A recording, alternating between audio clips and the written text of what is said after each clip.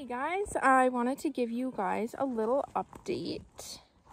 A little update on what's been going on at the farm. So, if you guys have been following our page for a while, that you know that we had a gilt flare. She's our Hereford Duroc girl that was due to have her babies.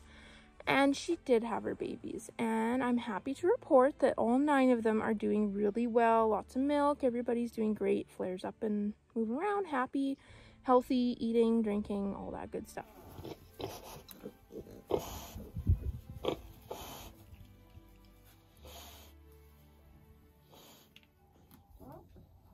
However, it was quite the farrowing experience. And I want to share with you guys all that happened with that because it was quite the thing. It was definitely one of the worst farrowing, or actually the worst farrowing experience I have had this far with our pigs. Yeah, it was quite the ordeal. It was really scary. It was really nerve-wracking. I wasn't sure how it was going to go, either good or bad. And so I am glad that it did go well. But let's go into what exactly all happened there.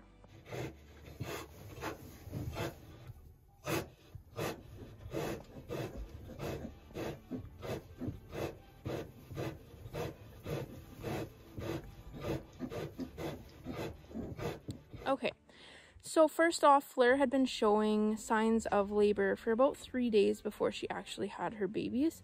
There was points where she would actually come out of the barn and stand there and look like she was having a contraction.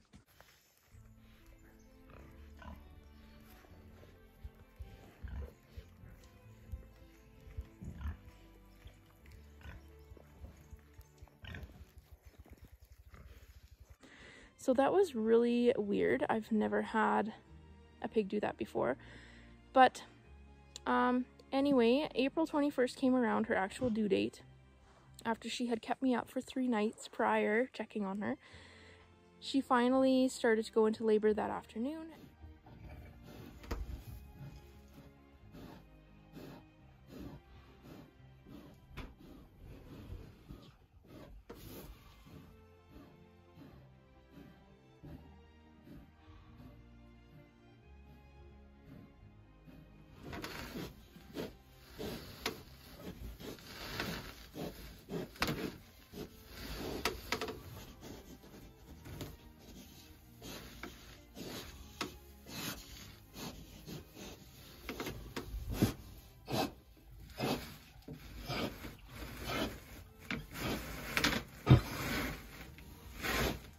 And things were not progressing like they should. So she probably started going into labor, like actually laying down, heavy breathing, pushing at around 3:30, 4 o'clock, something like that. And I kept checking on her every couple of hours. I try not to get in their space too much. I just want to make sure that things are progressing. And, you know, I left her a while because she's a gilt. She's never had babies. It's her first time, obviously. And I know that things can take a little bit longer, especially because she's so young and never had babies before. She's not one of our mature sows that's done it a bunch of times, and her body doesn't really know what to do. It's just kind of like humans. But anyway, yeah, so I put my daughter to bed around 8 o'clock, and I came back out and checked on her, and like nothing had changed, except for the fact that she looked like she was struggling even more than she had been before, breathing harder, really pushing, really moving and struggling. Like she just looked really uncomfortable. So at that point, I was like, yep, this is taking too long. Something's not right. I need to do something about this, at least check and see what's going on. So I felt terrible. I said an apology to her because she's never had babies before. And I had to stick my hand up her, and she's, yeah, just never had that sensation, that stretching. And so, yeah. But anyways, cleaned her all up, disinfected her, put my hand in there, got the lube on, all that good stuff, and checked and see what's going on. And I could feel that there was a piglet in the birth canal, but it was coming head first, and it was definitely trapped in the pelvis. There was no way that piglet was coming out. It was just way too tight of a space for her to push that out on her own. So, I had to pull the first one, and it was a huge, huge struggle to get that one out, trying to fit your hand in an already narrow opening while holding onto a piglet's head and pulling it out with your your hand like this, making it even harder to pull out, that is tough. So I did finally get it out after a lot of fooling around in there, I guess. I was out of breath by that first one for sure. I had to take a minute to get my bearings back after that one. Oh, I just had to pull a piglet. Oh, that was the hardest pull. Oh, man. I thought I was gonna have to call the vet there for a second. But I got the piglet out. Oh my goodness. She's been pushing for way too long. Hours, hours, hours. Nothing's been happening, but decided to go in there. Oh, she's got a small pelvis. But he's alive. He's alive. Hopefully the next ones go better.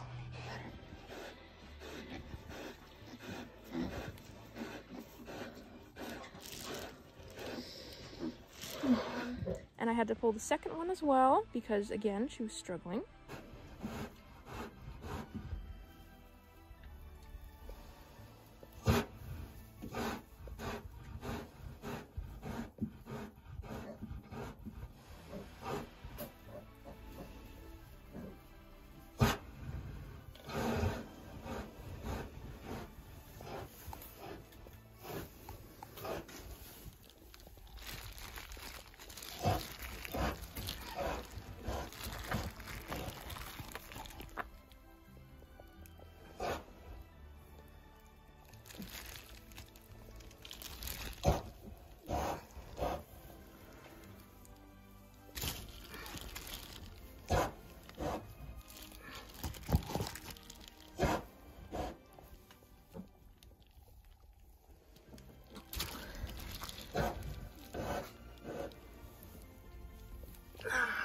There you go, buddy.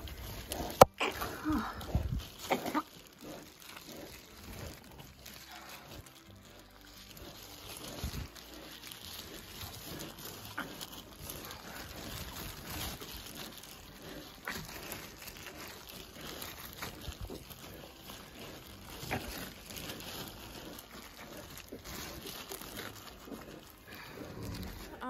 The third one, she was able to get out on her own after some serious pushing.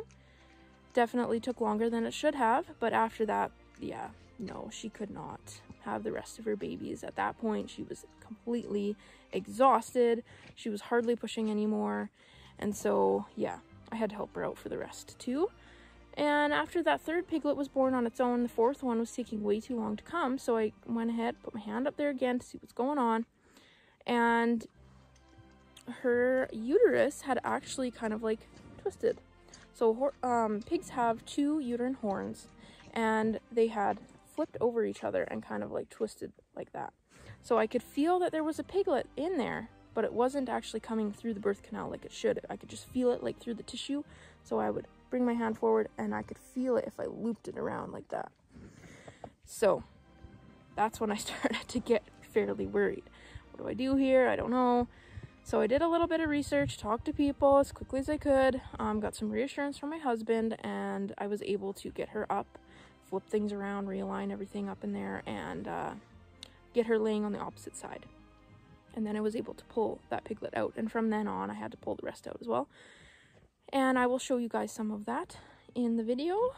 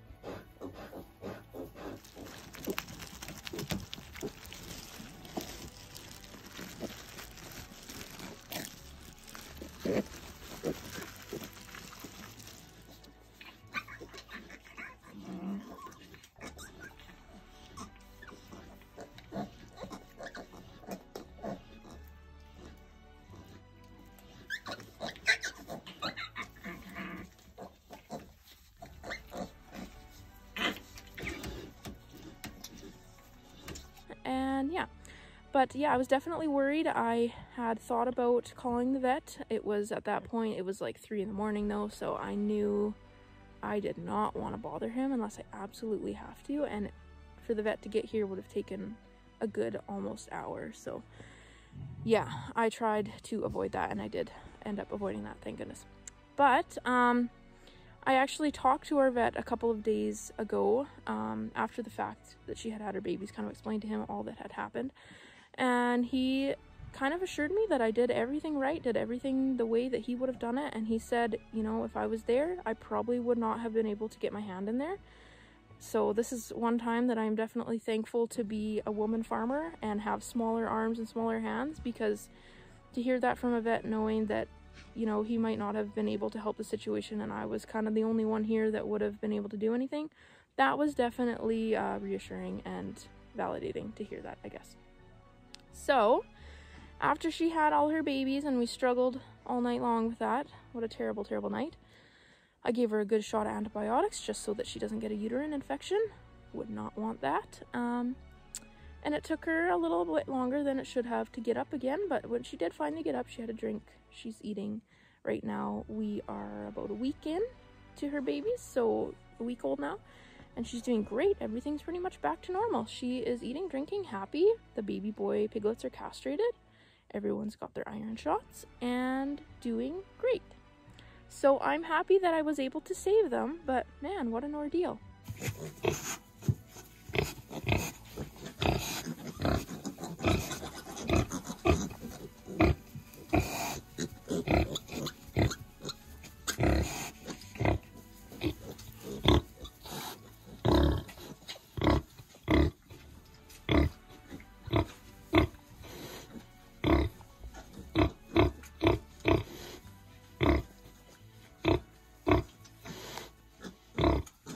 Wanted to talk about, like, what do I do now?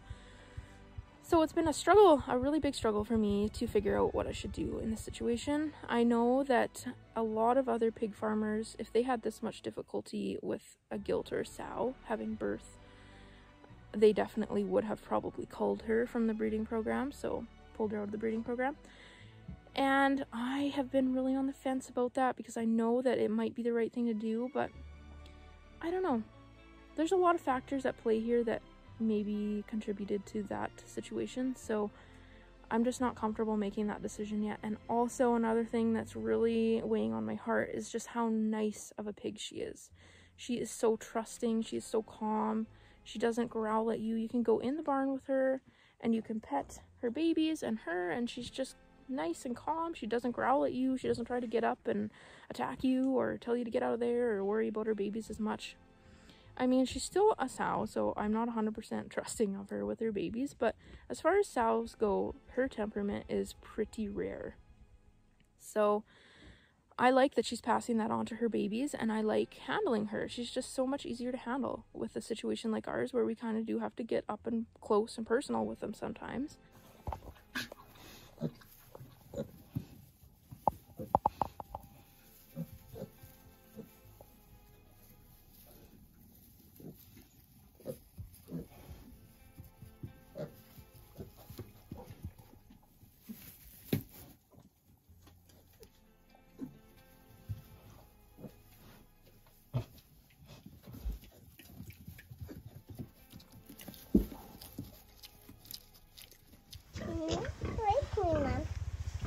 Go back in their nest. You want to come here?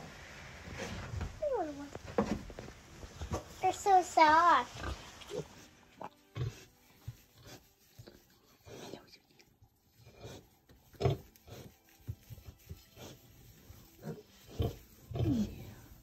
Yeah, I don't know what to do there, and I have not made a decision yet.